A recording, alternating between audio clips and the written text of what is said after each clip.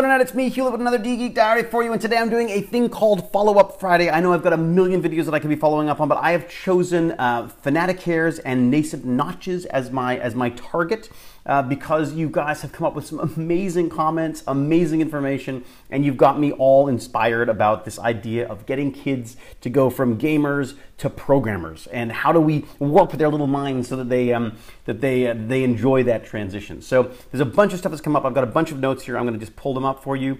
First off, like, how do we get into it? One of the great suggestions that came up right away was from Josh Walrath from PC Perspectives, and of course his perspective is from the hardware standpoint, and I get it.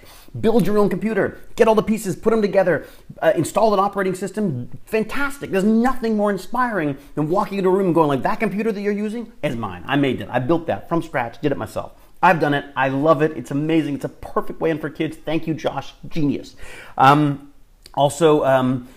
The Spare Wheel, thank you very much for commenting, suggests that you do the same thing but with Raspberry Pi, which is basically, you know, it's the Arduino thing, where these little programmable mini computers that can be attached to sensors or robotics and all sorts of things. Basically, it's like little computer kits and electronics. So basically getting into electronics and programming, seeing the connection.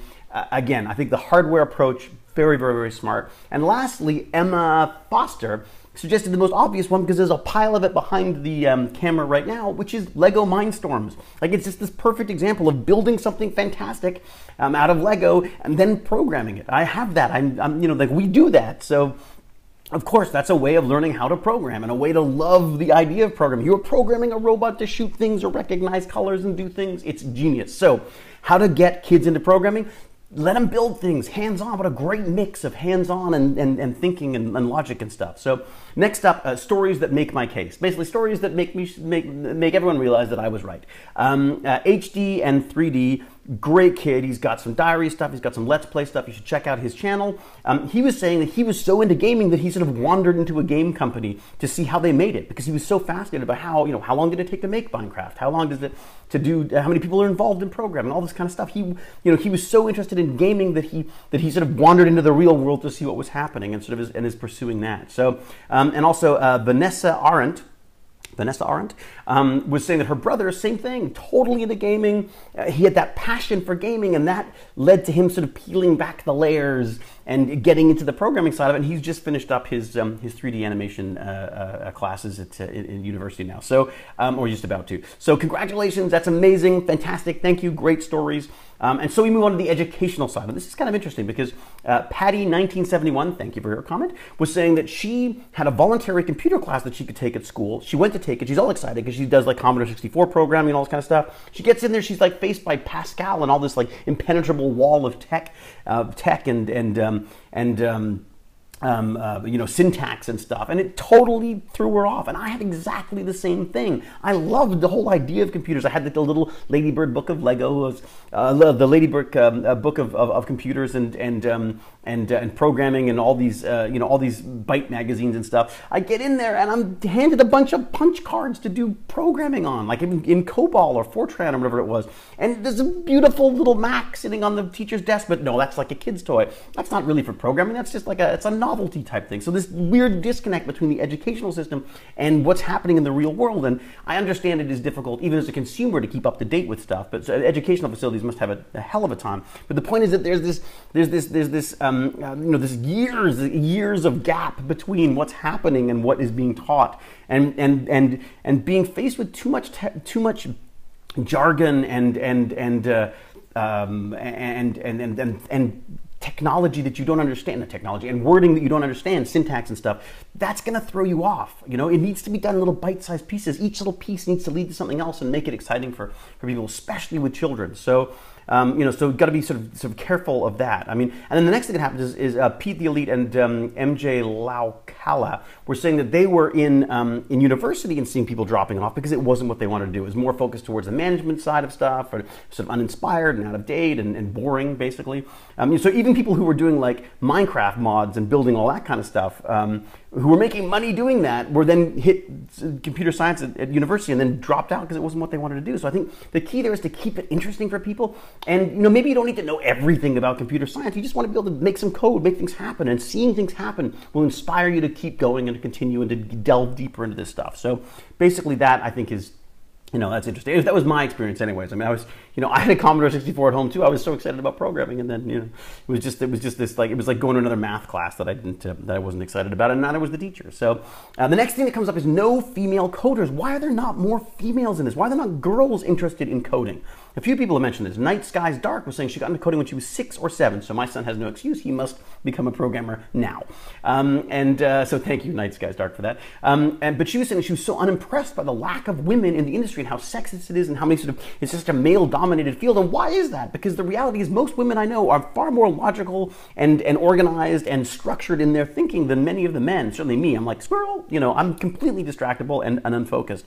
So I don't understand why there's not more women doing this. And is it because they don't have the role models? They don't have people who are, women to inspire them to do this stuff? And if not, we got to start doing that, because it's crazy that there aren't more women in this. It's the same thing with the directing field as well. There should be more women directors, and there aren't for some reason. I don't know what it is. I think it's just that, I don't know what it is. I think it's because there's not enough. Once there are more women in the director's chair, and once there are more women programmers, perhaps there will be more women programmers, because there's more sort of examples and people to sort of to strive for. And talking about that, Thyra was saying she's at an all-girls school. She's the only girl at the school who's into programming. I mean, that's just nuts. That should be there should be support. There should be some kind of online community for women in computers, or and again, especially at a school level and a high school level. Like, instead, there's all these beauty tips and stuff on YouTube, and there should be more girls programming. So I don't know how we do that.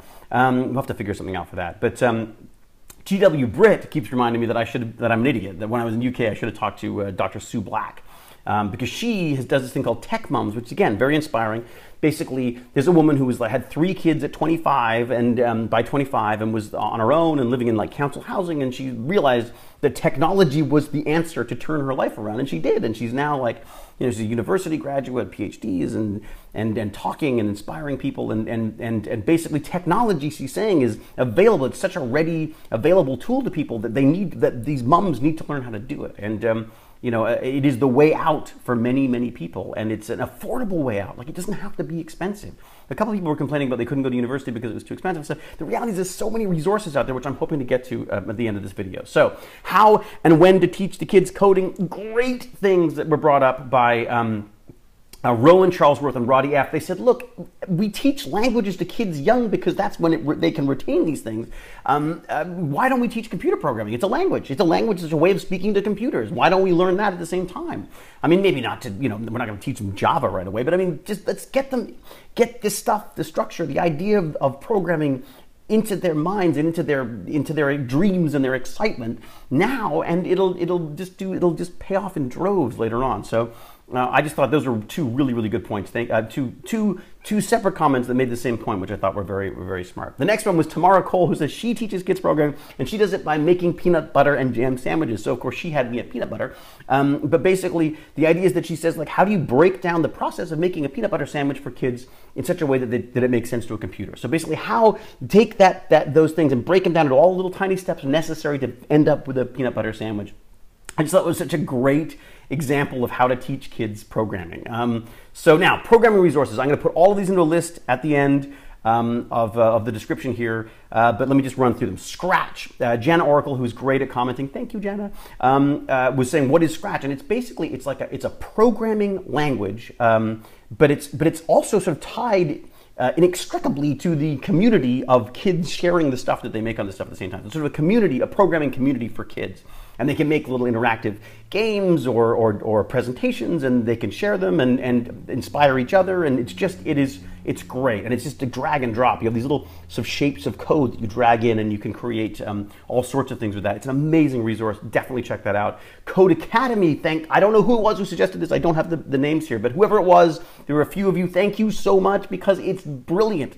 It's an online interactive learn how to program course, and I'm completely enthralled in it, and we'll probably never see you again, because it's incredibly exciting. I've played with things like Udacity before, which was more the sort of the university side of stuff, and they have a great computer science course which was free as well, which I was sort of dabbling with. And of course, lynda.com is another big favorite of mine. That is That's a pay per month service.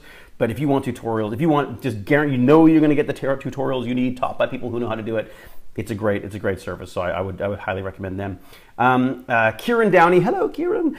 He suggests Game Maker because it's more specific to games and it deals with more like the C programming, which is a great basis for stuff. So he'll go into classes and he'll do like a tutorial game like Fruit Ninja or Pong or Mario Brothers or Mario, and basically he'll then say, okay, now you make your own version of that. And he says that kids just run with it. They love it. It's a great way in. So again, games, are fantastic. Games are the gateway to programming, it seems. Majoric recommends Space Chem, which looks incredible. I saw the tutorial for it. It's basically you take these little atoms and you have to create compounds out of them and reactions and program them to do things. And they're imaginary elements and stuff, but it just seems like a game that would be very good at teaching the way to think programmatically, and so I'm looking forward to playing with that as well. I would highly suggest that someone check that out, and if they do, let me know what their experience is with it, because it looks amazing. And then I Am Vazen suggests Unity, and of course Unity is a brilliant suggestion because it's used in so many things. I think actually the game that I was involved in, Oddworld, was also a Unity engine as well. And my friend who was holidaying with us in Tuscany, he plays with Unity as well. So Unity is, yes, fantastic. There's a million tutorials out there. It just seems like a great resource for gaming as well. And finally on that one, there was James Gamble who suggested Play My Code, which I haven't had a chance to play with. But basically it's like a sandbox for these for programs. Eventually you throw these games up there and people can add things and take away things, and you can all sort of work on the same programs and stuff.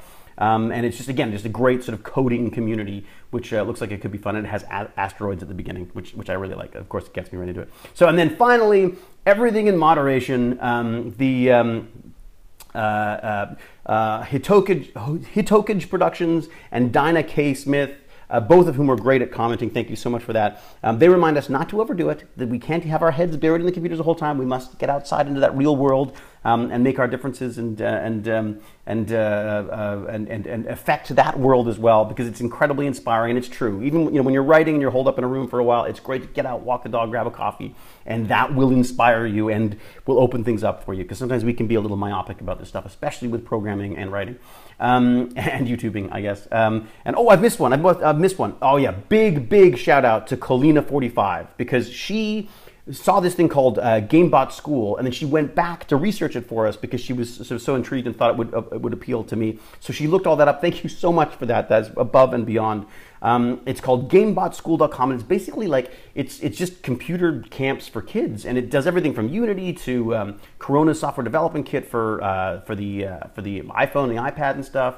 And also JavaScript. Also, they basically teach everything, but it's for kids, and I'm so jealous because I wish I could go myself. So again, thank you, Colina45, for following up on that and getting back to me. And to everybody, honestly, because the amount of information you guys have provided is invaluable. It's incredible.